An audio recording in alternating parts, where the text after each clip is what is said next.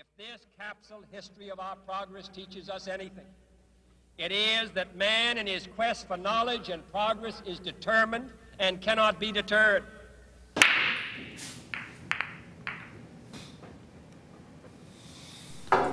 When it comes to a game of pool, there are two ways to play. The first is familiar to most of us. Find the ball you want to sink, aim somewhere near it, and hope for the best. And you never know. Maybe eventually you'll get a ball in. Maybe. The other strategy is much more rare and requires much more skill. These players understand that the entire table is necessary for each shot. Even for seemingly simple setups, the player mentally measures out the angles and spin to determine exactly how the cue ball will hit the target. He doesn't just sink the first shot, he bounces away to line himself up for the next one. This method makes every shot more crisp, more effective. And let's face it, it looks pretty cool. A neat parlor trick, but isn't that a lot of work for little return? Mastering the art of billiards is by no means an easy task. And after all, it's just a game, isn't it? Not quite. When astrophysicists launch probes into outer space, they play a very real game. This is cosmic billiards. Take a satellite. A satellite can be any object. A probe, comets, space debris that comes into a planet's orbit.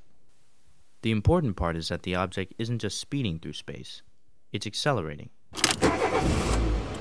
In December 1989, NASA launched the probe Galileo into space in hopes of reaching Jupiter. At its fastest speed, Galileo rocketed over 170,000 kilometers per hour, far faster than scientists could usually achieve. To do this, Galileo first flew not to Jupiter, but towards the much closer planet Venus. It entered Venus's orbit in what is called a gravitational assist, accelerating around the planet and slingshotting back into space at higher speeds, then whipped back to Earth for the same maneuver. Only after these two flybys did Galileo set its course for Jupiter, using the extra boosts to accomplish the mission. When Joe takes a difficult shot, he needs to hit a specific spot for the right bounce, then make sure the spin ricochets the cue ball in line for the next play. Astrophysicists are doing the same thing on a planetary scale. They carefully slip their probe into a planet's orbit, then catapult back off in a new direction even faster. But what about speed? After all, our pool player can hit his ball in the right direction, but without the right force, he will still miss the shot. The answer centers on gravity. A satellite must reach the escape velocity to shake the influence of the planet's gravitational pull. So, physicists just need to find the right acceleration to break from the mass at the perfect moment. Think of it as a pool shooter, hitting the ball with just enough force to overcome the friction of the table. Sound easy? It's not.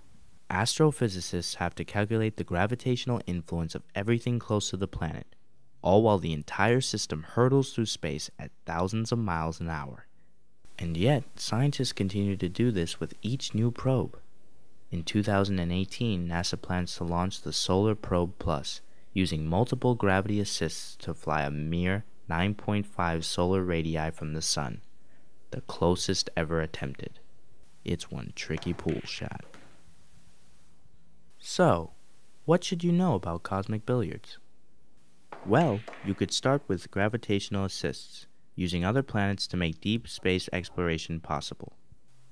You could list off a few equations, like the escape velocity and acceleration from each planet needed to calculate these assists.